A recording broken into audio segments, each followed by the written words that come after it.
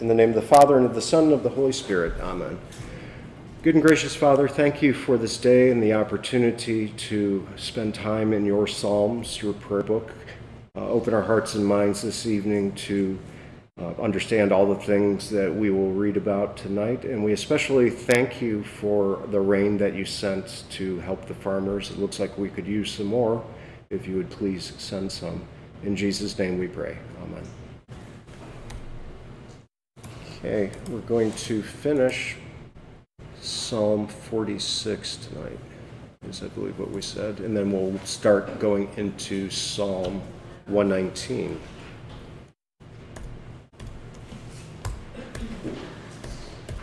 There we go. So,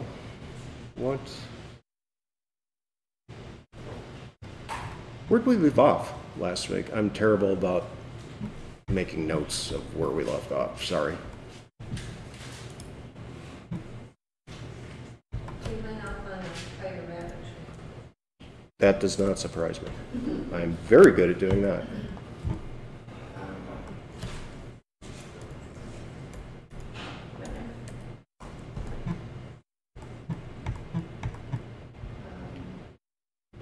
Well, I wrote down here that I wanted to ask about quoting as God speaking. Starting with verse 10. 46, right? Then you were talking about the theme of water, spiritual water satisfies our soul. Oh, yeah. Yeah, that does Being refer... able to withstand attacks, and then we got how we got off track. This was the tabernacle. Right. Because we were talking about Mary's womb being the tabernacle. Right. The tabernacle.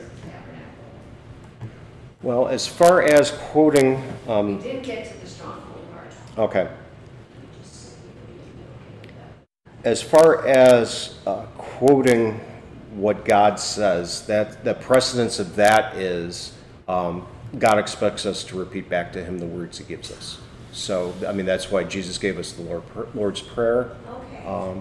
And actually our liturgy also, just about every word of our liturgy, no matter what you pick, divine service 1, 2, 3, 4, 5, doesn't matter, morning prayer, evening prayer, all that is drawn right from Scripture. So all we're doing is paraphrasing, and again, we're saying back to God the words that he gave us. And that's what he expects. So it's actually as simple as that. As far as I looked up the striving, cease striving is what I've got in NASB. What have you got in your Bible in verse 10? It's like, be still, I think. Oh, I'm sorry, 46. Is I think. Still know that I am God. Yeah, so yeah, be still. Like I said, mine says cease striving, and basically the literal translation of the Hebrew there is quit trying so hard. Yeah. Literally. I have let go, relax in my notes. Yeah, absolutely, and that's literally what that Hebrew means. There is, quit trying so hard. Don't overstress yourself, and just relax. I'm God. I've got this, basically, which is beautiful. Why do I feel like that's Ina? Who is it? No, they went into the Oh, okay. Hello. Oh, that took me long enough to find the page. Okay, that is 11. Getting there.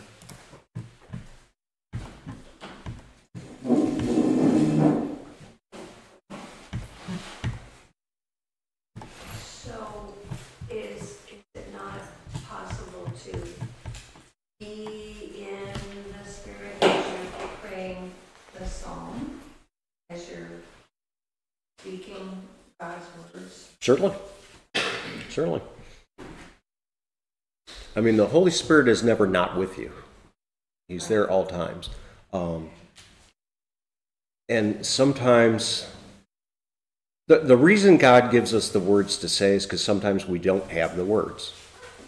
Sometimes you don't know what to say, what to think, what to pray. which I guess this is a little bit of an aside, but in talking with people about prayer and trying to find a time sometimes can be difficult to get in the habit of praying daily or more than once a day. And I like in the car when you're driving, and you don't have to say anything out loud. You're just like, okay, I don't know what to say, but I'm thinking about, Beatrice who's having surgery tomorrow. So I just thought about Beatrice having surgery tomorrow, and God understood what I meant. You don't actually have to say, okay, dear Heavenly Father, I'm praying for Beatrice who's having surgery tomorrow. He already knows it's there. Like, Scripture says, before the word is on my tongue, Lord, you know what's in my heart. You know what I'm praying for.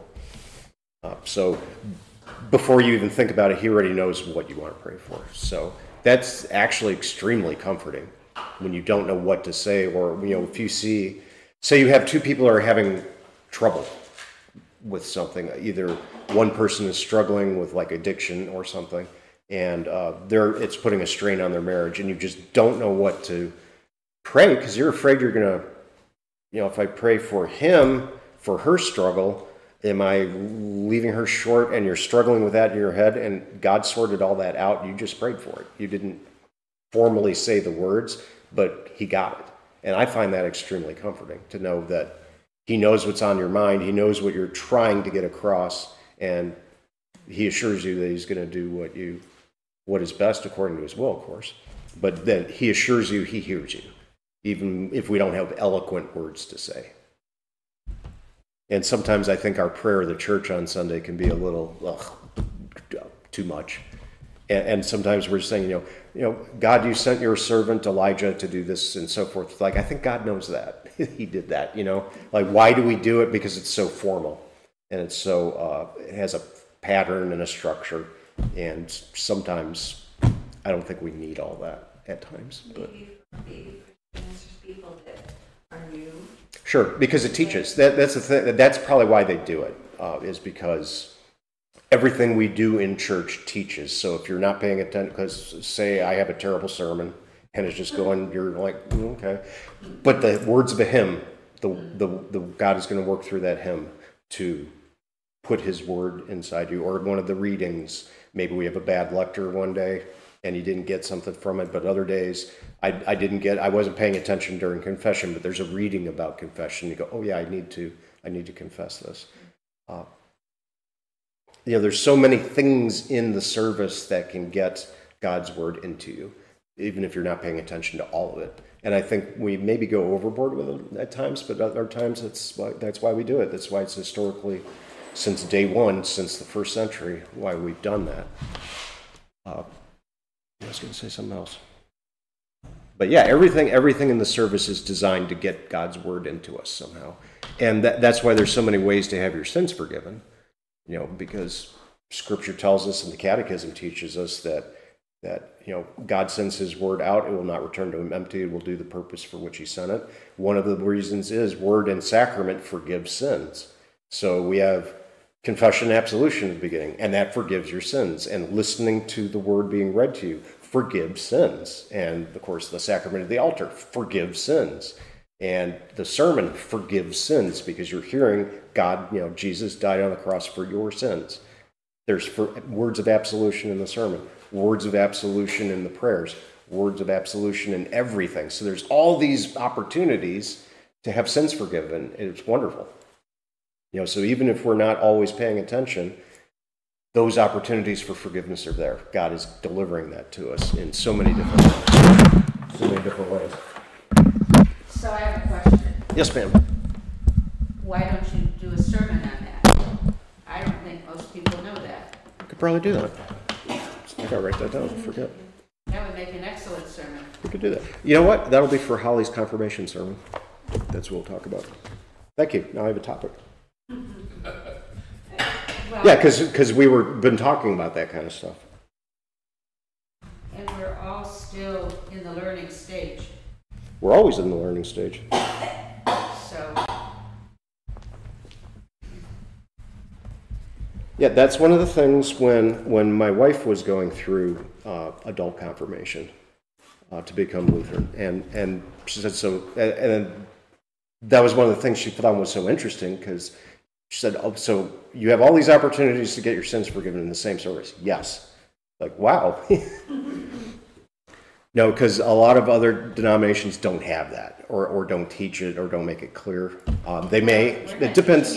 Yeah, exactly. I mean, we don't do a great job of teaching certain other things too. So it's not, Lutherans have it perfect, but yeah, and things go, it sounds horrible to say, but things fall in and out of fashion in the church.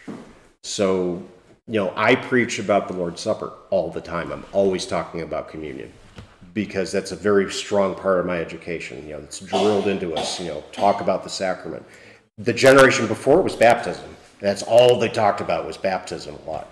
And just certain things kind of fall to the front when they teach. You know, they go through phases, just like anything, which isn't right, but it happens.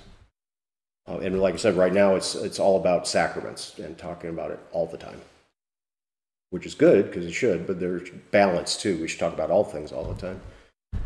And that's probably why Luther preached through the catechism all the time during the weekday services, because he didn't just preach on Sundays. You fell out of bed and the church is right there, so before you went out to the field or whatever, you would go to a quick, it wasn't the full service with the Lord's Supper and all the bells and whistles, it was just a real brief service.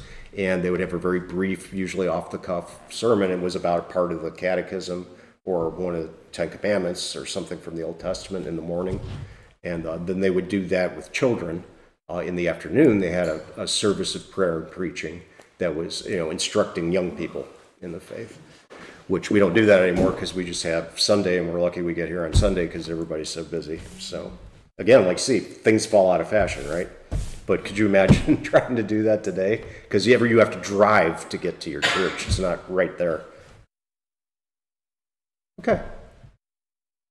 And then the water imagery you wanted to talk about, right? It's in my notes, that's all. Okay. There's a river whose streams. Right. Yeah, and that is, that's actually in several other Psalms too. That's in Psalm 36 and 65. It's in Isaiah, and of course we talked about Revelation 22. So yeah, that water imagery is big in the Old Testament because it points forward to the baptism that Christ instituted, and then then the baptism of repentance that John the Baptist was proclaiming. So you have a lot of water imagery and a lot of washing imagery in the Old Testament. The most important one is probably, well, no, they're all important. You know, the flood is probably literally the largest. So water purifies.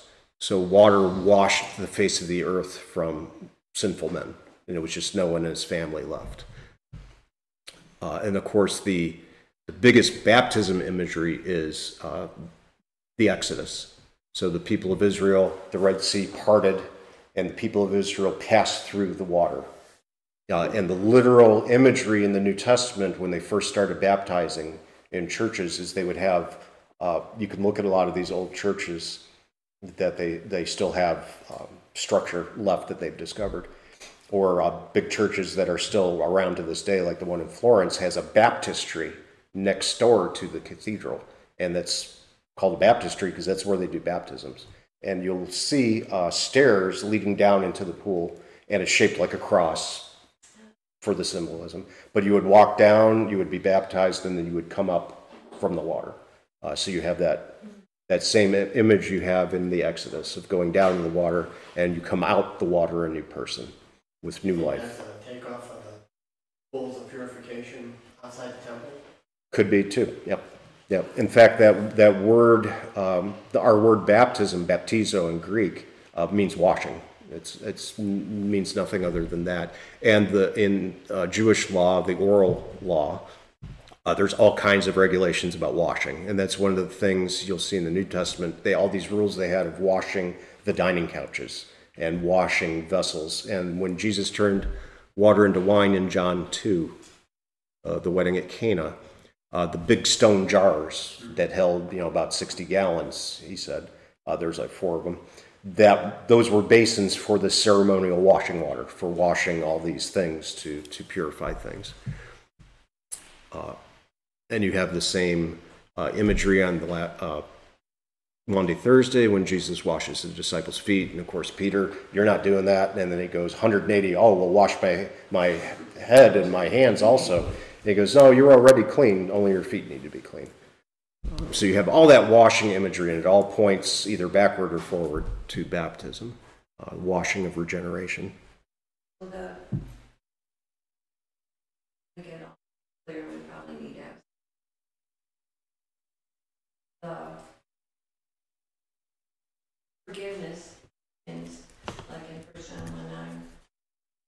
1:9, that's a similar parallel to the washing of feet, Mm-hmm. as opposed to the full immersion baptism or the sprinkling. Sure. That's the initial, I believe in Jesus Christ as my Savior. Is that how I'm supposed to understand it? Yeah, I think that's fair. Yeah, as far as, like how much water's enough, in the ancient church, you got dunked. I mean, you went down into this pool and came back up. And actually, you were naked. So that's also why they had a separate building for that. It wasn't public. But yeah, you had no clothes on, and you went down into this pool and came out, and then you received the white garment to symbolize purity, the cleaning. So no, it doesn't matter how much water you use or how you do it. That's one of those things we would call adiaphora, things neither commanded nor forbidden. Mm-hmm. Jesus didn't say how much water to use. He just said baptize in the name of the Father, Son, and Holy Spirit. So we do it. And, that's why in the Lord's Supper, what kind of wine? What kind of bread? Doesn't say. Doesn't matter. It can be unleavened bread. It could be leavened bread. It could be a big loaf. It can be the little wafers. Doesn't matter. It doesn't say. It just says he took bread and he took wine. And it is my body and it is my blood, and we eat and drink it. So we're the ones that put all the ceremony and the add-ons to it. And then each different church has its traditions, and they're all good. They're neither commanded nor forbidden. You're free. It's what we call in Christian freedom. You can do what you want. Do you have to have a pipe organ, or can you have other instruments? It doesn't say. I mean, we're not held to, it must be a pipe organ. No, I mean, we've always done a pipe organ. That's what we do. But yeah, there's nothing that says you can't have guitars or praise band or what have you. It's not commanded or forbidden. And so the kind of water in the look at the Ethiopian eunuch in Acts chapter 8, I think it is, right? It's right. So here's water. What is to prevent me from being baptized? The answer is nothing, not a thing. It can be dirty ditch water. It does not matter. So that goes back to verse 10 again. With striving. Mm-hmm. Relax, right. follow God. Very good. Yeah. Yeah, and God, and then God continues speaking. I will be exalted among the nations. I will be exalted in the earth. So relax. I got this. And then our response in that last verse: the Lord of hosts is with us. The God of Jacob is our stronghold.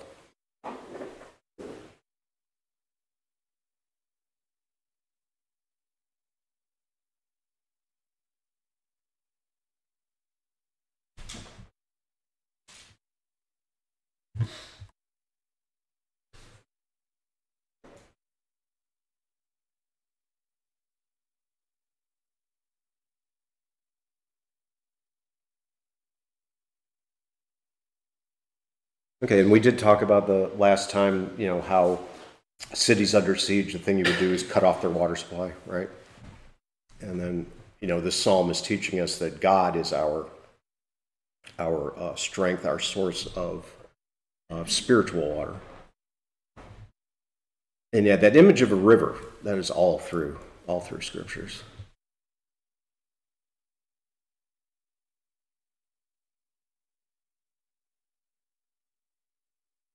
And then that verse 10, that's the constant reminder that we need, that God's in control.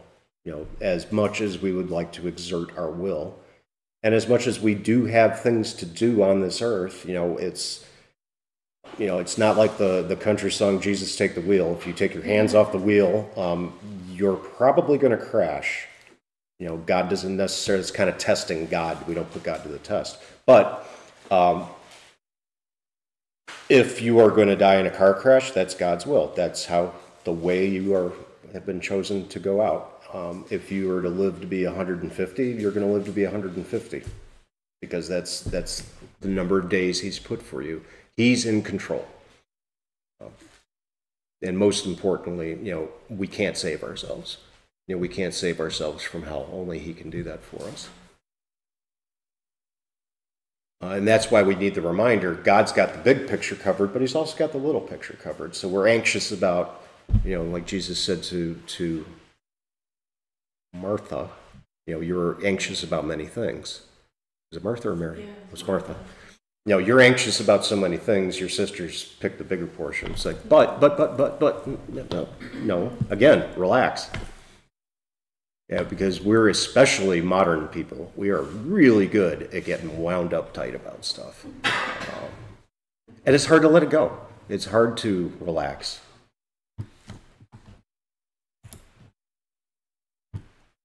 Any other questions about that psalm or anything you want to talk about before we move on? Because we're going to be in this other psalm for a while. I think it's the longest chapter in the Bible, actually. I have a question, concern, I guess. Sure. You know, with what's going on with this pandemic and so on. Mm-hmm. And everyone is being encouraged to do 4 things to help prevent it. I'm really interested in knowing why there are none of the religious groups on television telling people that God's in control. Mm. Well, they're probably not going to let them. They're not going to. They're probably not going to let them do that.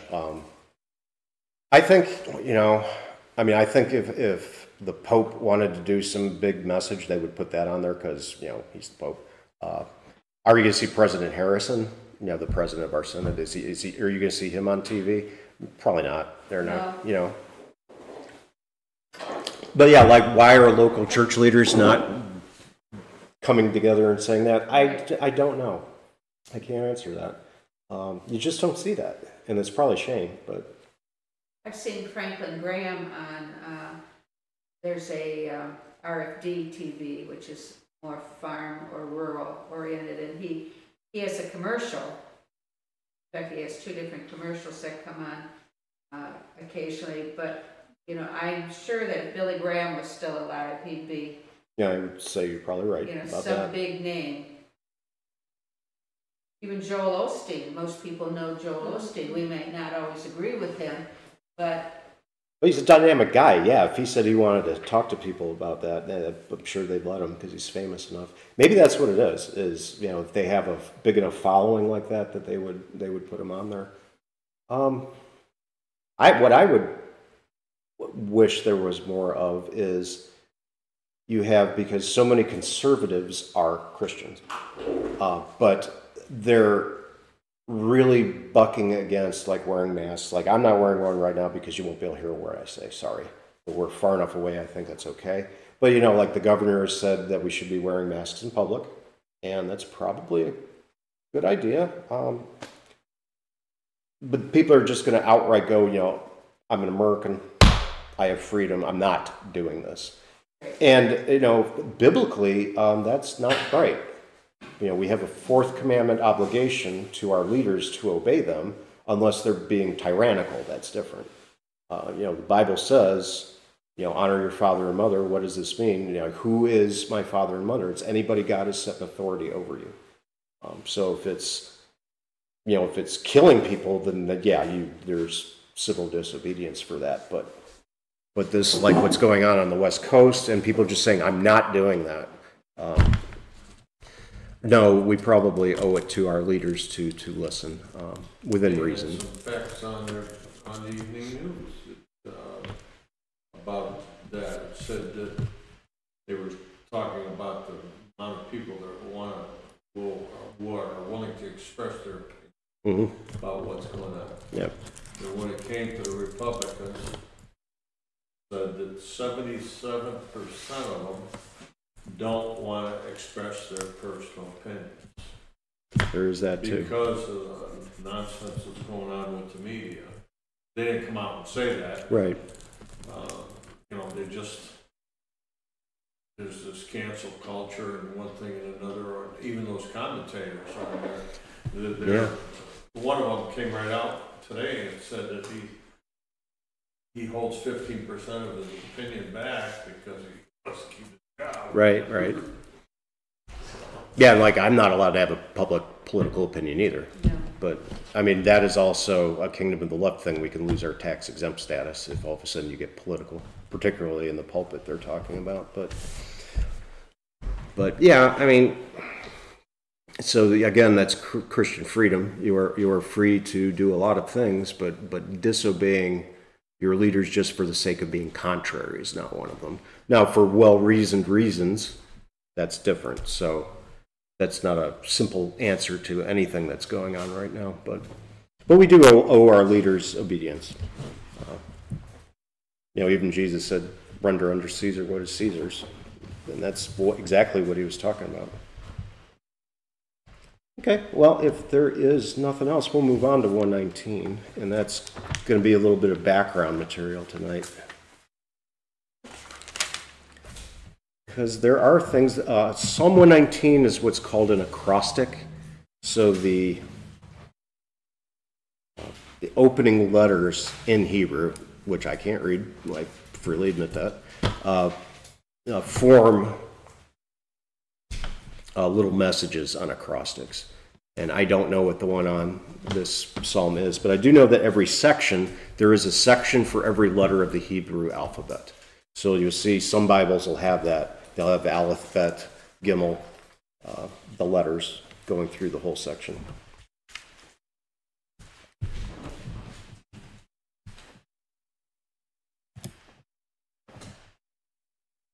And as part of our introductory material tonight, because Luther has quite a bit to say, as always, he has quite a bit to say about a lot of things.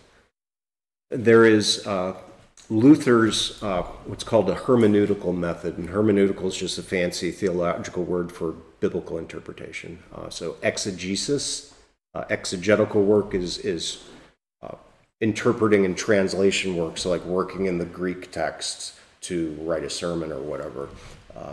That's exegetical, but hermeneutical is like a more broad, just biblical interpretation. Did he develop that? Oh, no, that goes back to, we can read all of the church fathers, including the disciples of the apostles. We have some of their writings, and they all do it. That's just a thing theologians do. Okay. But one thing for hermeneutical, it's Martin Luther's instructions for studying theology, and then also his kind of prayer life. So we're going to talk about some of the overarching themes in Psalm 119 and how they kind of help us shine a lens on how we read the Bible. And Luther had for lay people a three-pronged method of basically going through life, to be honest. And that was called oratio. I got to get this right. I forgot the third one. That's good. Good job, Steve. It was, right. So it's oratio, meditatio, and tentatio. So oratio is reading the Bible, but prayer. And then meditatio sounds like what is meditation. And then tentatio is trial. So you pray, you meditate on the Word of God, and then the devil comes poking. And by the poking, you are made stronger. And we'll talk more on that. And then Luther had this fantastic German word called Anfechtung. And it's one of those great German words that do not translate, but it basically means it's this sense of anxiety, this sense of angst, this sense of being under the devil's attack and under the attack of your own mind, which we're really good at that, where you just get inside your head and you struggle, and it's this kind of disaffection feeling. Again, like the word doesn't translate into English, perfectly, but we get it. We get what that feeling is, like you're just, something's out to get me and it might be myself. That's exactly what that is. Tentatio. Tentatio, tentatio, trial. Because he wrote all this stuff in Latin. So the first one is oratio, O-R-A-T-I-O, and that is prayer. Not really a direct translation, but in English we've always called it prayer, meditation, and trial. And they are kind of crucial elements for reflecting on the Bible, and they are really the basis for studying the Bible according to Luther. This is kind of the process he went through. So we can look at the Psalms. So David is really good for crying out to God for understanding the Word. You know, Lord, I love your Word, I love your law, is one of the big themes we'll see in this psalm and many others. So he cries out to God for understanding. That's prayer. That's oratio. And then he thinks about it. Okay, so he is writing the Psalms, he's thinking about it, he is seeking to understand it so he can apply it. That's the meditation. And then he talks about how he is being oppressed by enemies, by difficulties, by sin. That's the trial, that's the tentatio. So we see in David's life how he is being afflicted and what he's doing with that. So that would be the trial. So we see that in the Psalms, and we see that in Luther's life. So Psalm 119 is going to be a prayerful approach to studying the Word of God, not just the Psalm, but all of it. For example, Psalm 119:5, and we're not starting the Psalm yet, so don't worry about it. But Psalm 119:5, David is talking to God. Oh, that my ways may be steadfast in keeping your statutes, which he says that in one way or another in many, many Psalms. And then Psalm 119:10, with my whole heart I seek you, let me not wander from your commandments. 119:12, blessed are you, O Lord, teach me your statutes. And then 119:17-20, deal bountifully with your servant that I may live and keep your word. Open my eyes that I may behold wondrous things out of your law. I'm a sojourner on the earth. Hide not your commandments from me. My soul is consumed with longing for your rules at all times. And it goes on like that. And then there's other verses that talk about the meditative approach. So 119:11, I have stored up your word in my heart that I might not sin against you. Or 119:13-16, with my lips I declare all the rules of your mouth. In the way of your testimonies I delight as much as in all riches. I will meditate on your precepts and fix my eyes on your ways. I will delight in your statutes. I will not forget your word. And he has more of that type. And then you see the trials as being something that is also key. 119:23-24. Even though princes sit plotting against me, your servant will meditate on your statutes. Your testimonies are my delight. They're my counselors. Or 119:28. My soul melts away for sorrow. Strengthen me according to your word. And we'll see other things like that. Just an interesting aside, and I'm glad I didn't have him as a professor, but does everybody know who Dietrich Bonhoeffer is? Okay, so he was a Lutheran pastor, and he was executed by the Nazis. He was actually here in America, and then he went back, and they said, you know, Dietrich, if you go back, you know they're going to kill you, because I have to go back to my flock. So he goes back, and the Nazis put him to death. But one of the things he did for his theology students is he made them memorize Psalm 119, all of it. I wonder how many people would not have gone to seminary if they knew that ahead of time. But because of the same thing, because he read Luther, because this basic ability, this basic theological method of learning to study the Bible that you get from a real dedicated study of the Psalm, and these three keys that Luther had, the reading the Word, meditating on the Word, and then applying it to your life as you go through trials. So, one of the problems in our society today is a lot of people don't pray. And we may not present company accepted, but a lot of people just do not have regular prayer time.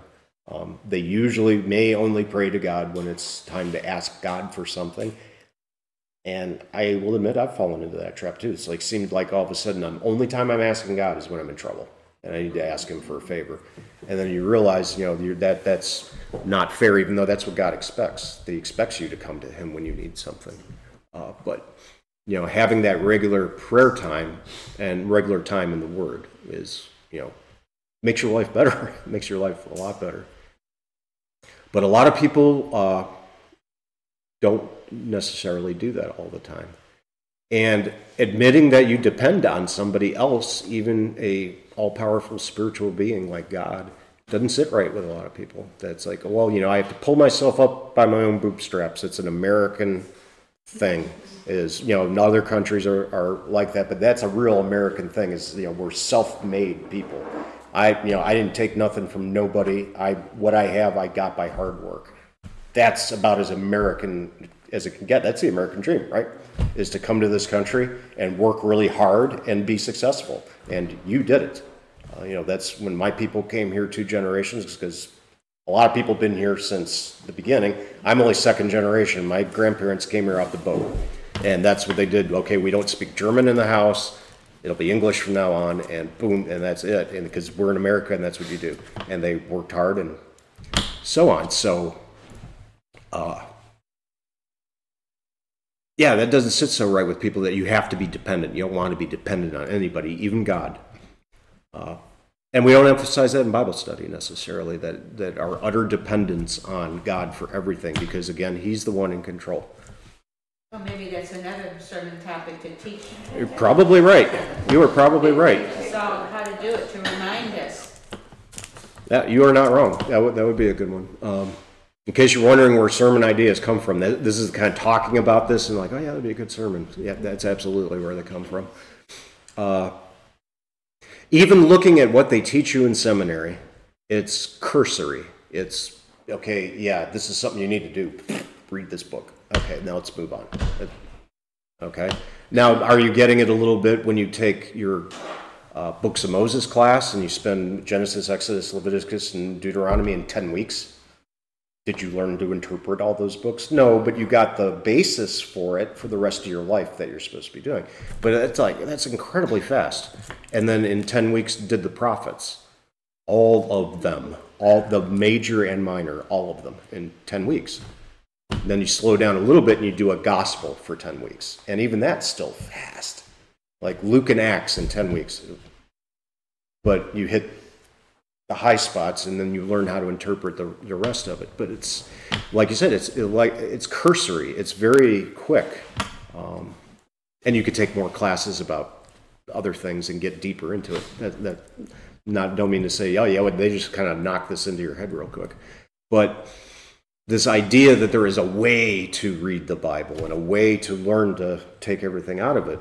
If they're not teaching your pastors that, then how in the world are we going to teach you? But that's this method of Luther's, which permeates all of his writing. And they have many wonderful and inexpensive books of Luther. To read his whole works, it's several shelves. But there are, it's called the Essential Luther. It's a little spendy. It's annotated, though. It's very nice, and it's got the key documents that he wrote in his career about church and state, about reading the Bible, about prayer, about all kinds of other things.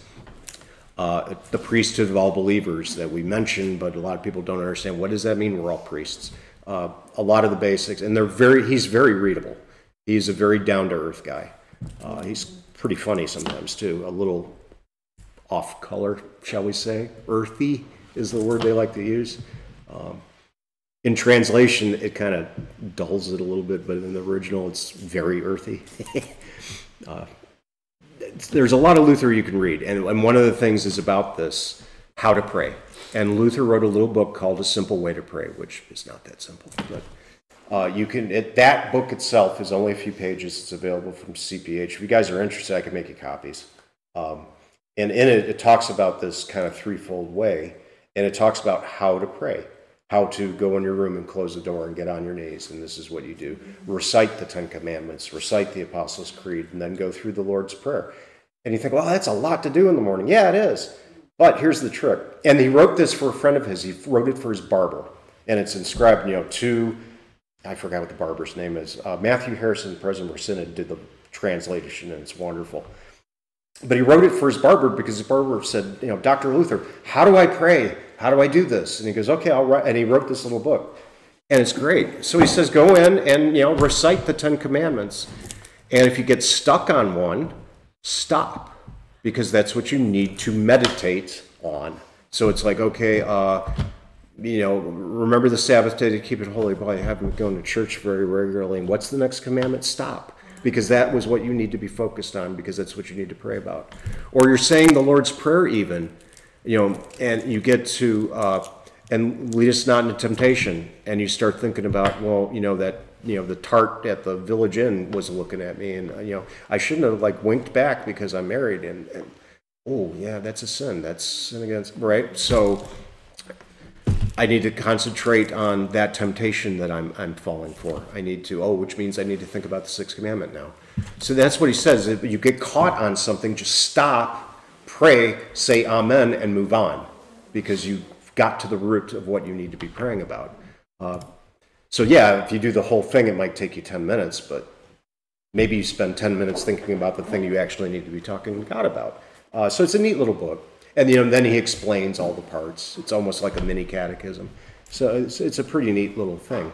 But it goes through then, okay, so here's the scripture that goes with that. So here's the reading the word, and here's the meditation, except the meditation came first. And then, okay, well, I know what the temptation is because I found it, because that's what I got stuck on and I need to be thinking about. And we can do that today if you're praying in your car. You're just thinking, okay, I'm thinking through the 10 Commandments, and this is the one I'm hooked on. Or a petition in the Apostles' Creed, or a petition in the Lord's Prayer.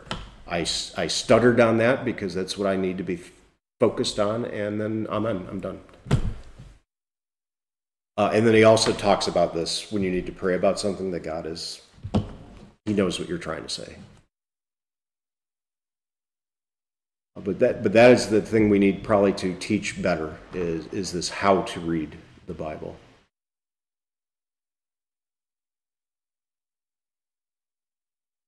I'm thinking about another thing is, if we outright reject the fact that we're dependent on God, then we outrightly reject that prayer has any value, which is something we could do to teach our neighbor better, or sometimes our children if they've wandered, to know, prayer does have value, and this is the value in it.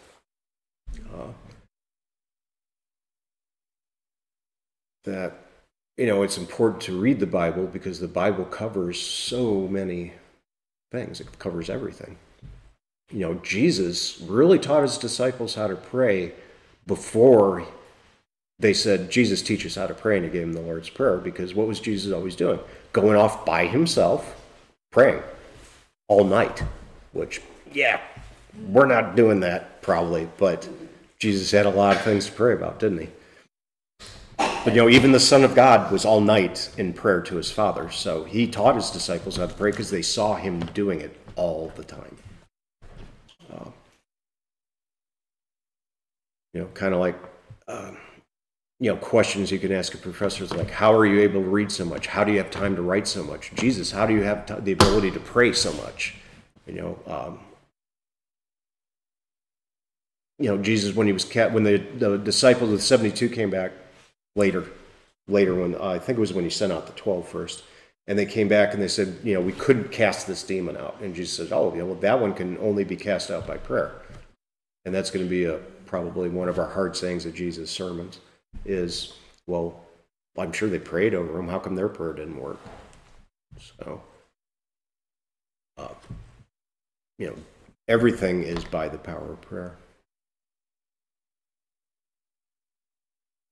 And then biblical texts that talk about the Spirit. Lutherans at one time, maybe even still today, got accused of not really preaching about the Holy Spirit. And I don't know why, because we talk about him all the time, in my opinion. But For some reason, they thought about Lutherans didn't preach about the Holy Spirit, which is wrong. People have difficulty when you say, well, the Spirit revealed that to me. Okay, modern people are maybe going to have a little trouble with things like that. Or, I didn't know what to say, so I prayed about it, and God gave me the words to say. Modern people, like, huh? And that's a shame. That's, again, people don't understand the value of prayer in your life. Oh, and that can God really do that? Well, yeah, God can do anything, right? So sometimes non-believers are not going to quite get what we're talking about with that the Bible is teaching us this stuff, that's teaching us about prayer. But that's because the unbeliever has other problems we have to address before we get there necessarily. But even we Christians sometimes can forget the power and importance of prayer.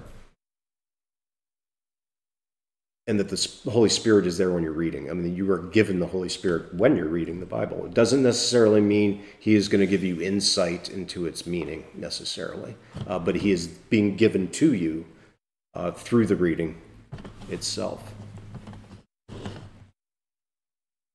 You read through the Bible, and read the Bible, and sometimes it's like an aha moment. Mm-hmm. All of a sudden, you understand. I was thought that I needed to wait until I went through things, but a few other things Sure. to get to that point. And that is the big thing about the last of the three things in Luther's idea of prayer and reading the Bible is the temptation, the trial. Because you're not going to necessarily understand it until you've gone through it. Which is one of the beautiful things about Christ, because when He became incarnate and grew up from being a baby, He grew up through life. He's seen every kind of temptation and trial, so He lived it. So when you pray to Him, He absolutely understands where you're coming from because He did it. He went through it, and then some. Which is part of the reason why He had to become a person.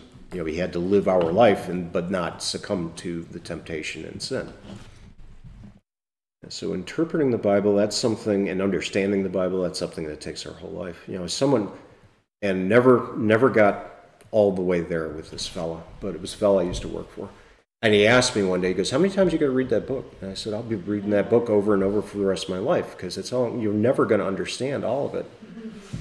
And he was starting to ask the right questions, and he had the right, he saw things in nature that pointed him to a creator, but he never quite made that step. But his son did, and his son got his kids baptized and started going to church regularly. So, the Holy Spirit does do things in His own time and way.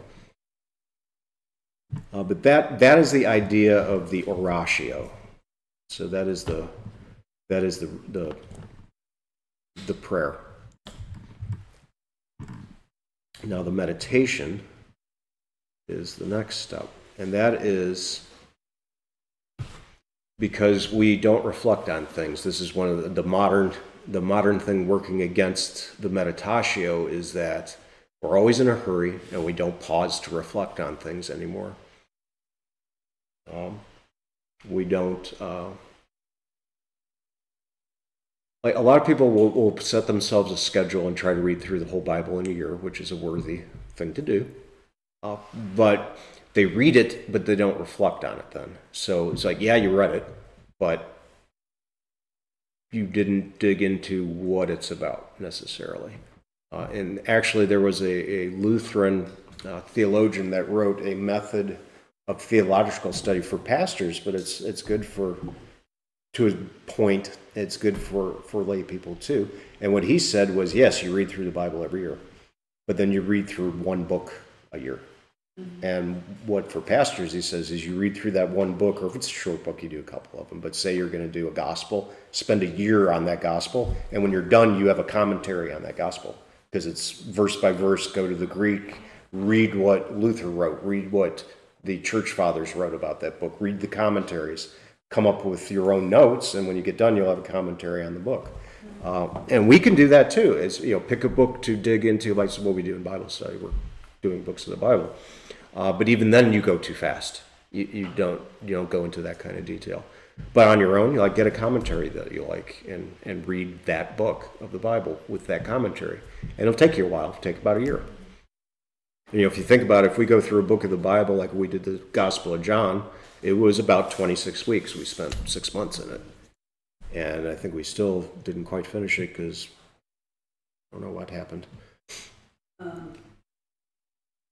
So often we think that pray we have to sit down and get ourselves all situated right, and then we're going to have this formal prayer. We're going to pray. Mm-hmm. See, I don't do that. I do more prayer as talking. Yep. And many times they're simple. I don't need to explain everything. Right, because he knows it already, right? But I like to let him know, hey, I am thinking of what I can do, or sometimes it's only for words. Mm-hmm. Yeah, that's exactly right. Yeah. Or, Lord, why did you let this happen to me? This kind of. Sure. Mine's always short because no, I think if you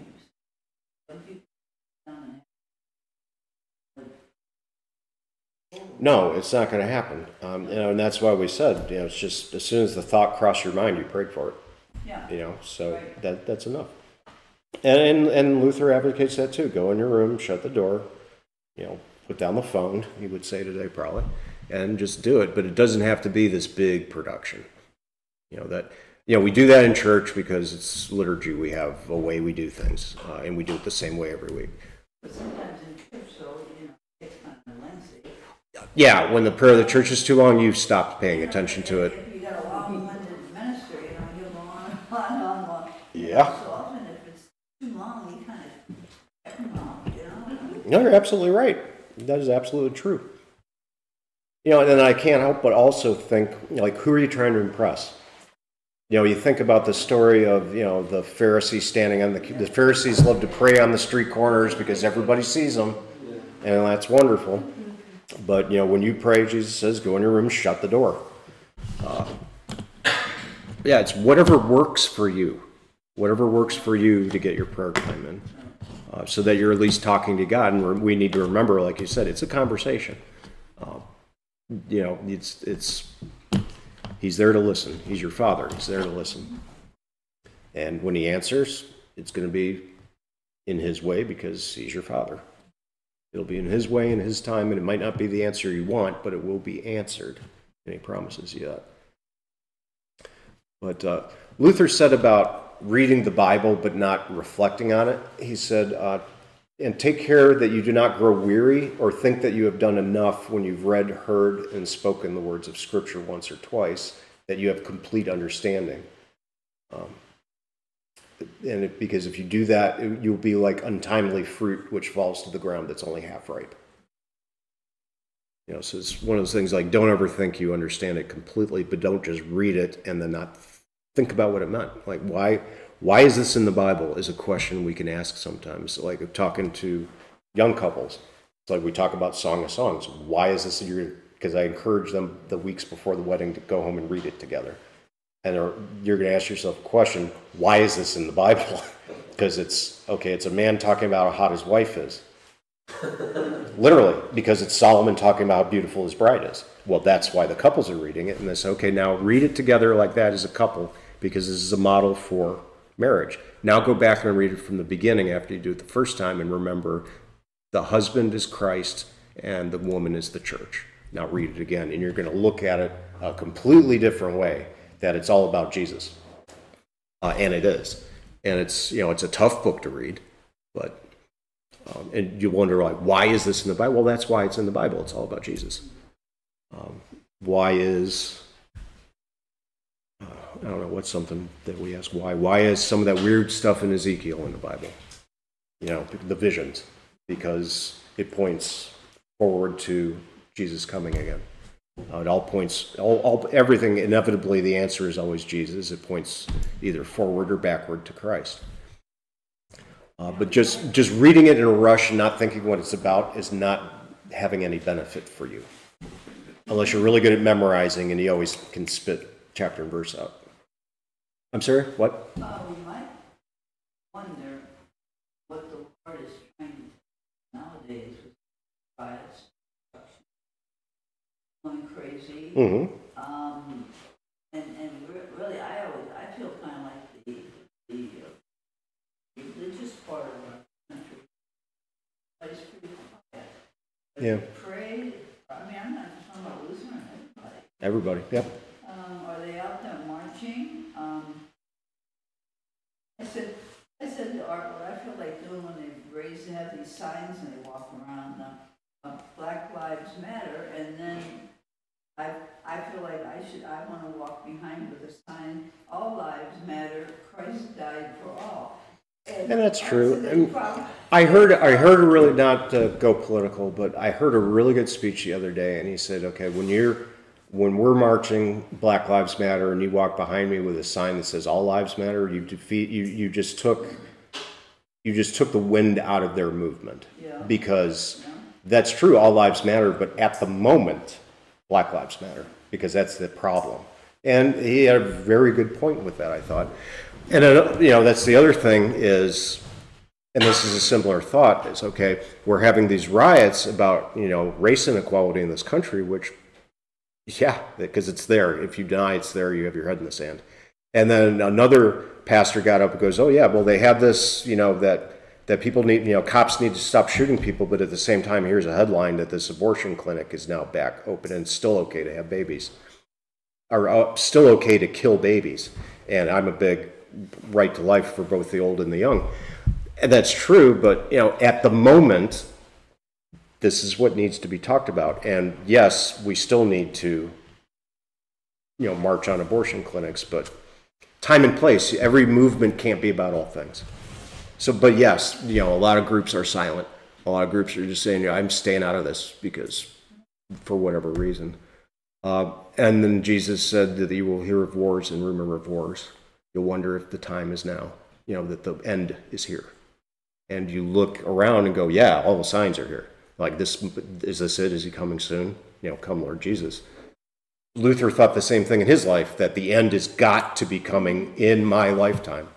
When the Lutherans came to America, there was a fellow, Winnikin, one of the founders of our seminary, and he thought that the end was now, it's coming, all the signs are there, and the signs have been there since Jesus ascended into heaven, and the signs will keep being there, and that was his point, until he returns. You're not going to know when, because you're always going to have these things. The poor will always be with you.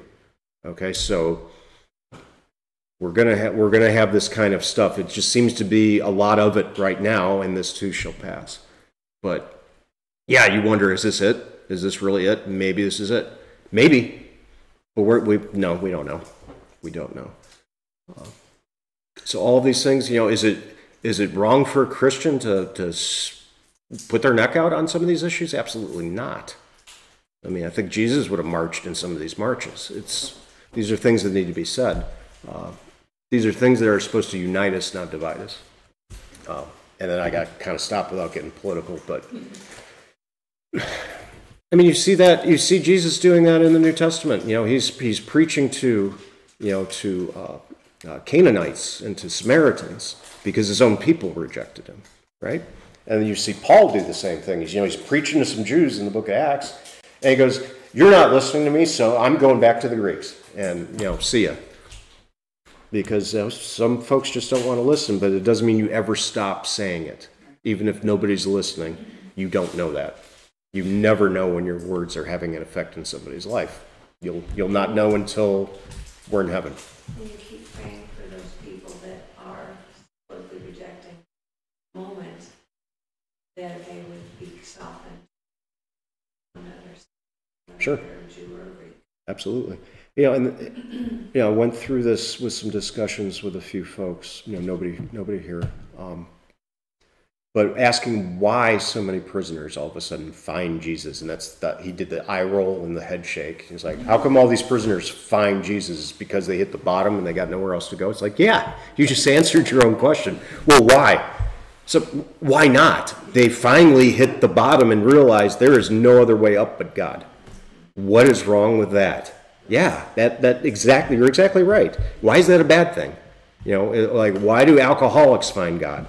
Because they hit their bottom and they realize their only way up out of this pit is from God, with God's help. What's wrong with that? You know, why is that such a complete shock? Because they ought to be able to pull themselves up by their own bootstraps, and what we already talked about. And he was the exact same way. He's like, well, you know, I realized I was drinking too much. And it's like, yeah, imagine that. And, you know, when I had a child, I stopped. I said, well, good for you.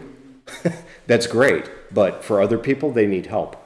And, you know, either a 12-step program, which they do work, and then every part of that 12-step program is find a higher power.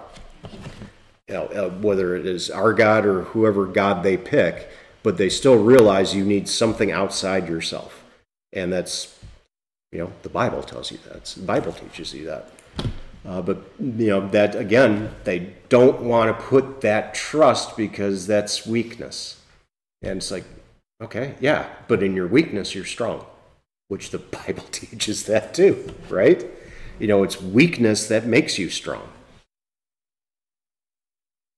You know, and you know, even some of our Christian books out there that aren't really Christian books because they're not really talking about God. They're self-help books, and they're always about, you know, but they talk about the same things, about being always in a hurry and always being in a rush and being stressed out.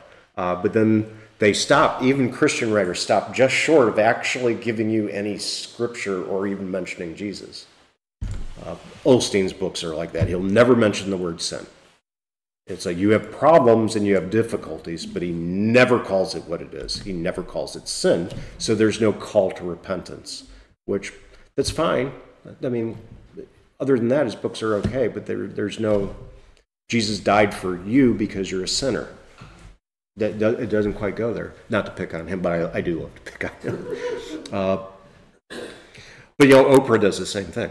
Hollywood does the same thing. Who is that guy that always did with the headset, the motivationals? Tony Robbins does that. You know, you pay him a lot of money to hear him talk. But we have, you know, you get a Bible. Somebody will give you a Bible for free, but you have to know how to read it, which is the point we're making with this. It's great if you have the book and you read the book, but if you don't know what the book means, again, go back to the Ethiopian eunuch. It's a great story. The Ethiopian eunuch, he's reading the book of Isaiah, and he's being carried along, and he's reading the book of Isaiah, and he says, hey, who can understand this unless he's taught? And they're like, yeah, that's exactly right. So here, let me tell you what it's all about. And guess what? It's all about Jesus. Okay, how do I get baptized? Let's do this. He's excited because now he understands, his eyes were open to what this means. Same thing. We're going to go through this psalm, and it's going to look like there's an awful lot of law because it's always talking about how great the commandments are. But there's gospel in there too, and we'll fish it out. But that's what biblical meditation is thinking about a text over and over and over. You know, because if it was just one that simple, you would hear one sermon about it, and that would it. You would never preach on that text again because it's been done. Instead of hundreds of guys over thousands of years, all talking about the same text, and every person gets a little something different and preaches something a little different to a different group of people, and they get hopefully something out of it. You know, even if it reaches just one, it did its work. But I'd like to know, there are different ways that pastors preach. mm-hmm. Why is it that, and I know you do it, that you have a text and you stick pretty much to that text? Mm-hmm. And why don't you or some other pastors once in a while get out of your little cage and really start zeroing in on some of these matters that are going on? I mean, you can still You can still stick to your text, the Bible, but you know, maybe bring some things back home. Yeah, I gotcha. I mean, I've been trying to do that through this whole COVID thing. Each week, a little something that hits on it without bludgeoning you over the head with it. But the reason because I'm still new at this, I mean, this is my this is only like my second year writing a sermon every week, third year. But I'm actually back on texts I preached my first year now because the cycle repeated. The reason I stick to the texts is because I know I won't go astray with going too free. So I limit myself to the text because I know I'm not going to proclaim anything that's heretical. That would be really easy to do. That's why I do it. So yeah, like why not a topic like a topic on prayer? But there's still going to be a text that's going to be a text about prayer. You know, you could probably write 100, 300 sermons, 400 sermons on prayer because you won't run out of verses in the Bible about it. But yeah, I mean, that's why I do it, and it's also the way I was taught. But yeah, and I mean, you're taught the other ways. You know, you could do dialogue sermons where one guy plays good cop, one guy plays bad cop, and you kind of, some things I think are too cute, and I'm not comfortable going there yet. Like Pastor Davis doesn't preach from the text of the day. He just picks a text he wants to preach on, and that's what he's going to preach on. And that's how he does it. So that's different right there. And that's what I'm doing this summer. I'm not preaching on one of the texts of the day. I'm doing these difficult sayings of Jesus that I'm going through. But I don't just pick a topic yet, except like, you know, Christmas, Easter, times like that. But that's why, to make sure I stay grounded in God's Word, because I'm too new to go freelancing yet. That's why. But yeah, some people do that. They do free texts and they just run with it, and that's all good. It's like at Zion, I know they're going this past year, they preached instead of the Gospels because they tell you preach the Gospel. Like I had one professor, he wasn't a sermon writing professor, and he goes, "This is how you guys preach.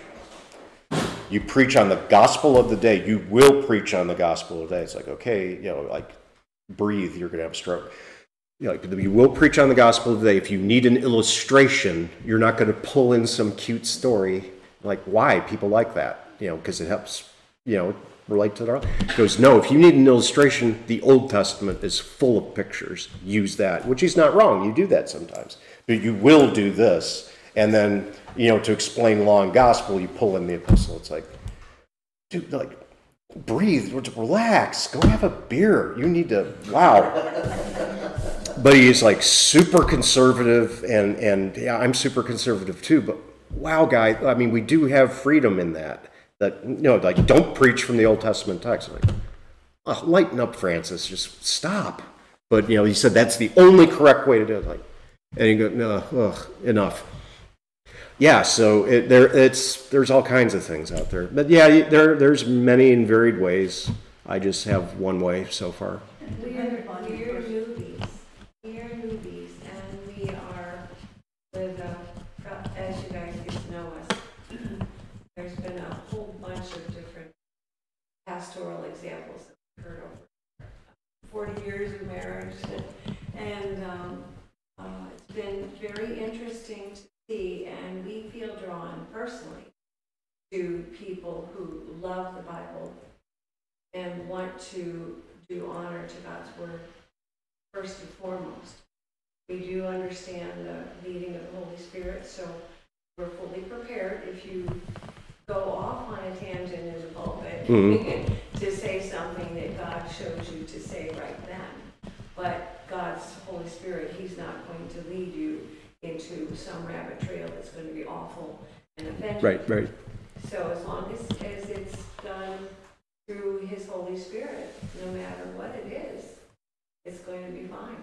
Yeah, this is the way it was explained to us, and this is terrifying when you think about it. And I said, okay, when you preach and properly distinguish law and gospel, and you preach Christ crucified for the forgiveness of sins, and you do it right, and you do it from the pulpit, that is the Holy Spirit speaking. And it's like, I'm not calling a sermon the inspired Word of God, but it is like the inspired Word of God because it's true to the Bible.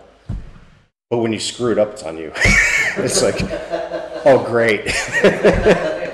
It's like, so that kind of is like, oh yeah, it's the inspired word of God. It's like, yeah, but when you mess it up, it's all on you, and you're responsible for that. You're going to have to, when you're standing in front of him on the last day, you have to account for that. And it's like, that's terrifying. And it brings everybody, like, everybody was kind of starting to kind of float a little bit, and then it was like, boom, dragged you right back to earth and went, yeah, okay.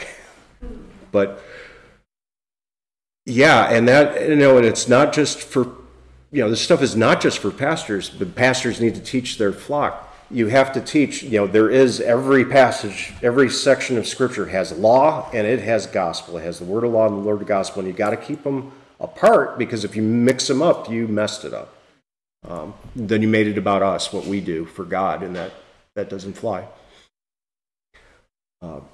And that's what David is going to do through the Psalms, because he's going to talk about constantly talking about the word, meditating on the word. These are words he uses: speak, sing, hear, read, by day, by night. The one psalm from our evening prayer the other day was, I get up at midnight and praise your words. Like, I have not ever done that, but he is King David.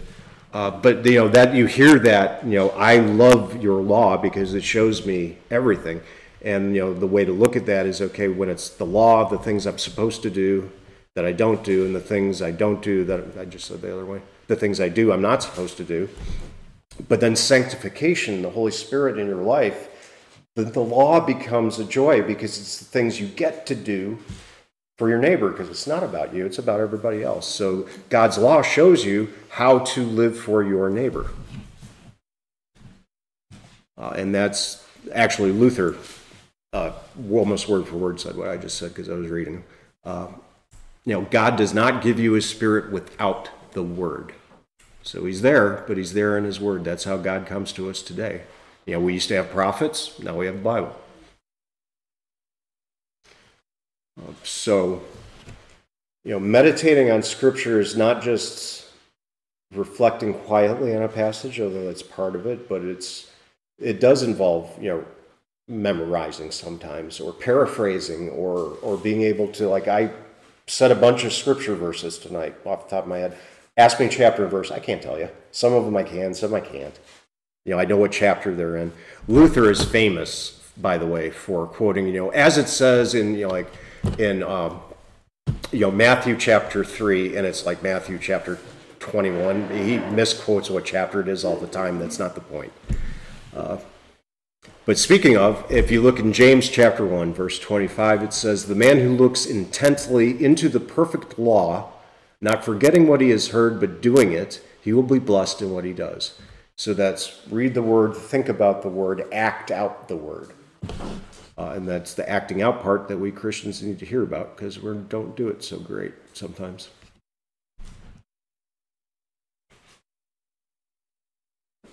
So, when am I going to have time to read Bible? It's especially, I got this when I was teaching high school kids, Sunday school, which was wonderful just to have high school kids in Sunday school. But it's like, well, when am I going to have time for that? It's like, put down Netflix for 20 minutes, like an episode of a half-hour program without commercials on Netflix is 20 minutes. That's one less episode a day. Go read the Bible.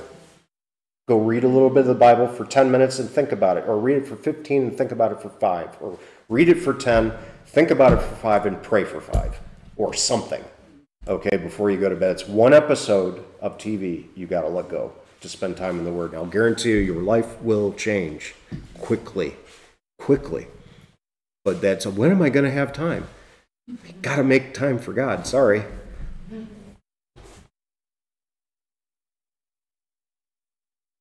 And I'll give you one more Luther and then we'll quit, because I'm starting to get a little long-winded. And then we'll talk about trial, which is the hard part, next week. Luther wrote, I would have been quite content to see my books, one and all, remain in obscurity and go by the board. Among other reasons, I shudder to think of the example I am giving. For I am well aware how little the church has been profited since they've begun to collect many books in large libraries, in addition to and besides scriptures, and especially since they've stored up without discrimination all sorts of writings by the church fathers, the councils, and teachers. Though this practice not only is precious time lost, which could be used for studying the scriptures, But in the end, the pure knowledge of the divine word is lost, so that the Bible lies forgotten in the dust under the bench, as happened to the book of Deuteronomy in the times of the king of Judah. Like, they discovered the book, and all of a sudden they read it, and they're like, wow, this is good. But on the other hand, the teaching of the 12 apostles, the book it's called the Didache, the teaching of the 12 apostles, was lost until the 1800s. And they found a copy of this, and it's like, hey, this actually should have been in the Bible, but you can't. It's too late to put it in. I mean, technically, it's not too late to ever add anything to the Bible, but it's never going to happen. It would just be warfare on both sides trying to say, yes, it should, no, it shouldn't. But there's nothing in the teaching of the 12 apostles when you read it that's wrong, because some of the 12 apostles wrote this, and it's right out of the Bible, and you can tell the style and everything that it's legit. And it just takes some of the real popular things from the Bible, and it might flip the words, because that's the way they taught stuff like that. So, there are two ways. The way, capital W, is the way of following Christ, but there is the way of life and the way of death. So you see these contrasts through the whole thing, and it just goes through, and it's like a neat little catechism. But that was lost for almost 2,000 years, and then they discovered it. And I think those things are good. But yeah, if you go reading St. Augustine, who is wonderful, and Luther was an Augustinian monk, he was very familiar with St. Augustine. Augustine, depends how you want to pronounce it, doesn't matter. But if you read some of that stuff without knowing what your Bible says, you can't read all of it like it's good, because some of it's not right. It's not accurate. It's not what the Bible says, because not all those guys, well, first of all, not all those guys are Lutheran, right? It's not perfect. It's not all true. It's not all good. You have to be discerning. But to say that losing all that stuff would be good, no, because it shines light on how to understand some things. How did the first century guys understand this? Because they're the closest to Christ and the apostles. How did they understand this? And you go, oh, that's exactly how we understand it. Great. Our Lutheran confessions, which is not the Bible, but it shows us what the Bible says, which is why we subscribe to it, that we subscribe to it as pastors. And you read, they'll quote the church fathers and say, this is what, as so-and-so has said, because that was like from day one. That stuff is good, but yeah, guys like to read Luther and Luther, like every Sunday from the pulpit. No. Show me what Jesus said. I don't care what Luther said. Sometimes he has some great quotes. It's good to read, but early Luther, no, don't read it, because he was still Catholic. He had some error in there. But his books on the Psalms, his first job as a professor, are fantastic. Those poor students, these lectures are long. I mean, really long. But yeah, they're good stuff. And his sermons were really, really long. Why did Luther pick the Psalms to translate? He didn't translate them first. He taught them in the university first. I think it was assigned, actually. He was still mucking around being a monk. He had already been to Rome and back, and he was still discontented. The seeds were sown that something's wrong, that this is not, all these things are not right, how we're doing the church. And so his father in the monastery says, well, they need a new professor in Wittenberg, and you're it, because if you get out there and then you get to teach what you think. Don't quote me on that being a direct quote, because you will teach them what the Bible says. And because they all had them memorized, they prayed those Psalms every day, 7 times a day. So in a week they went through and they sang all of them. He knew them like the back of his hand. Was teaching in Latin. He wouldn't be teaching them from Hebrew, because he probably hadn't learned Hebrew yet, but he was fluent in church Latin because he had already almost finished law school when he decided to become a monk, which is why his father was so angry with him at first. He was like this close, and he went, yeah, I'm going to go be a monk. And he's like, you what? I paid for you to do this so I could have a lawyer in the family to help me with business. They did make up, contrary to what you see in the movies. They did mend their fences. But so he would have been able to read the Latin Bible, which is what they taught from, perfectly, and read the Old Fathers, was all written in Latin. He would be able to do that. So he knew them very well. It seems logically that you would do the Gospels. At that point, I don't know that he had ever actually read the New Testament. They didn't have it. They may have had it, but they didn't read it. A lot of those monks never read the Bible. They would read, when you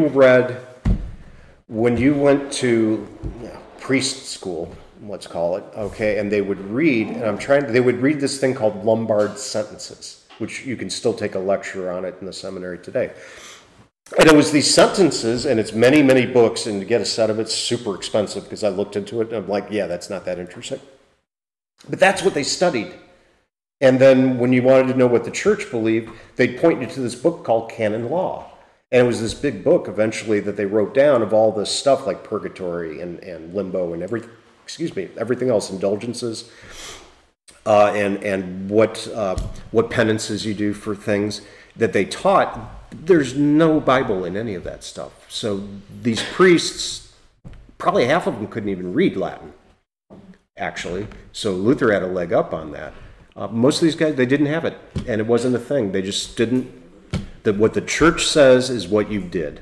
They had complete authority, and the Bible was an afterthought. Nobody read it. It was there. If there was a Bible, it was chained in the library, and the chains, everybody makes a big deal out of it. So you didn't steal it because it's super expensive. It was like a year's wages for a laborer to have a Bible copied by hand. It was a lot, and something like, what is it, 20 animals have to die to have enough vellum? Or is it 40? It's a lot of animals have to die to give their skin to be the pages of one of those. It's super expensive. And nobody read it. And that's shocking to us, I know. And it was only when he started actually reading the Bible that he's like, you're saved by faith. There's nothing in there about works. It talks about works, but it talks about works after you're saved. So, and then he just that's why they called it rediscovering the gospel, because it was lost. They were not hearing it. When you went to church, you did not hear the Bible being read, and if you did, it was in Latin, and you couldn't understand it. So, yeah. So that was when the big awakening started taking place, and then he really got into it when he started translating. And to put it in perspective, he did the New Testament in 10 weeks or 16 weeks or 20 weeks. It was a very short period, less than a year. It took him 20 years to finish the Old Testament before it got published. So, yeah. So these people did not have the Bible. I mean, it was there, but they didn't read it. They read the Psalms, and you can see from reading the Psalms how they start getting, and you read the Old Testament, you hear the stories, and you understand why they thought God was an angry judge, and they assumed Jesus was the same way, because they didn't hear about him. Yeah, it was awful. And then their whole life was one of works. It was, get up 7 times to pray, not because you're pious, but because you did that for God. It was something you did for God. Not that you were getting something from God. And that was the problem with the church service in general, like the communion liturgy. It was called the sacrifice of the Mass, because they are offering Jesus as a sacrifice to God. So you're offering God to God as a sacrifice, which never made sense to me. But when you look at what they were doing, is you were re-sacrificing Jesus every week. And it was a work. The priest was doing this. Not because of what you get in the sacrament, but because of what you are doing for God. It's the dumbest thing ever when you think about it. And it goes kind of downhill from there. It was crazy. And like the ordinary people, they had no idea, because these people were working to survive. They had more free time actually than we do, but that's a whole different topic. But they were working hard, but they didn't go to school. They might learn to do math, arithmetic enough to do business, and that's kind of it. Or whatever, whatever education they actually got in church, and how much was that when it's not in your language? So, and that's where we'll stop for this week. But yeah, so that was all new. But yeah, and Luther says, don't read my stuff because it's junk. But then every other book he writes, he goes, "This is my best book." I'm like, okay, pick one. But his best thing, and I'm thinking maybe our next Bible study after we do Psalms is going to be maybe the Augsburg Confession and the Apology, because we don't read it much anymore. We'll talk about that if you guys are interested in it, because you'll see where all these differences were and then how it was regained in the Reformation. And it's all from the Bible, so we'll be in the Bible anyway. You'll be doing a lot of Bible reading. So next week we will talk about tentatio. And then we will actually begin the psalm. We'll do actual background of the psalm, some themes. I'll keep it brief. And then we'll go from there.